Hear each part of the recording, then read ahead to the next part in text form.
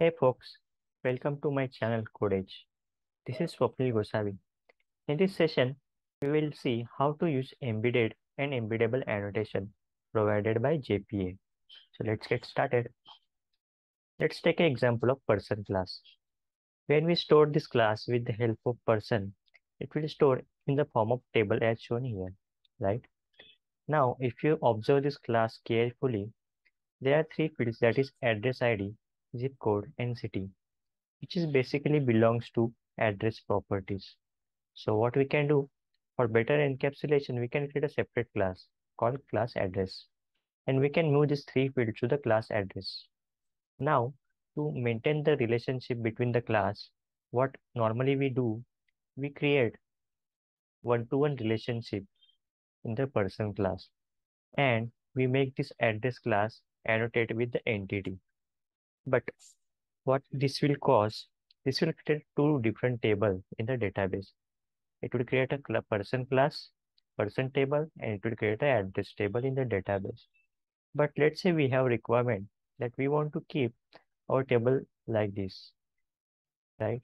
So what we can do to maintain this table structure as it is, what we can do, we can annotate class address with embeddable, and in the class person, we make that address field as a embedded, which will maintain our table structure as it is.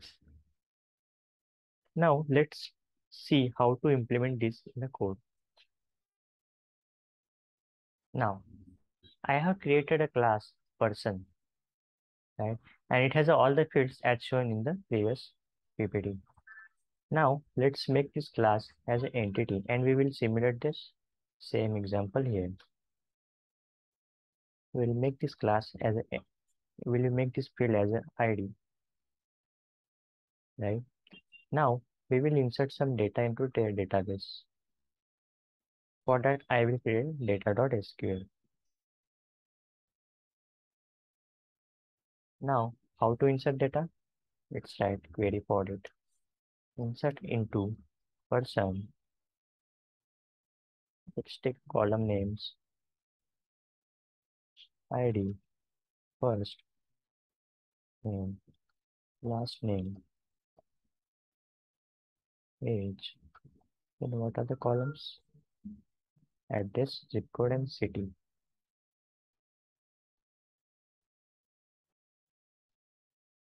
Address ID, zip code, and city. We will assign some dummy values.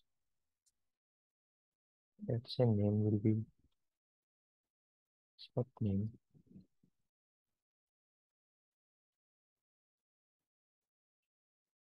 Last name. Let's take age as a 23. Address ID 122. Let's take a zip code as 1001 and city as Mumbai. Let's add one more record. Change the ID to 30. Change the name. Rajesh Bhatt. Age will be 34.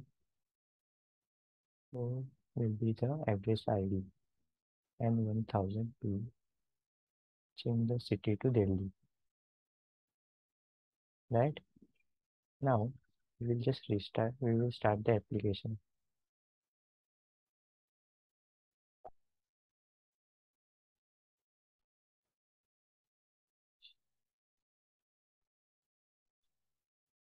Application started successfully.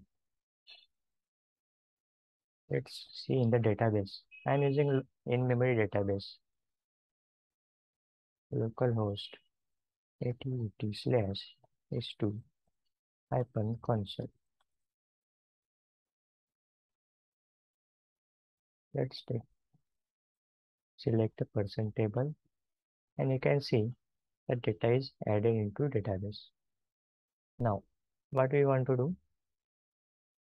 We want to separate these three fields into different class, right? So what we will do? We will create a new class. Address.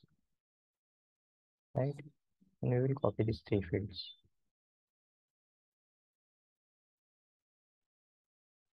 in the address class.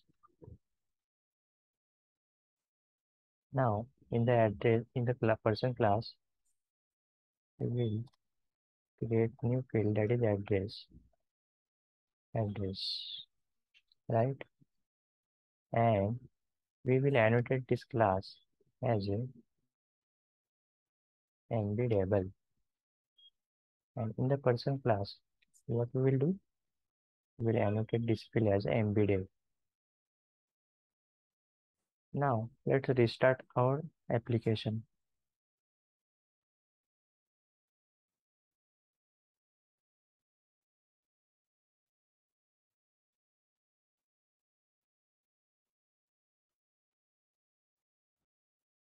Let's check in the database.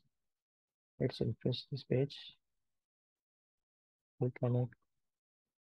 We will check the person table. You can see the same data has been added into database. So that's all about this session. We saw how to use embedded and embeddable annotation in this session. If you like the video, please like and subscribe. Bye bye.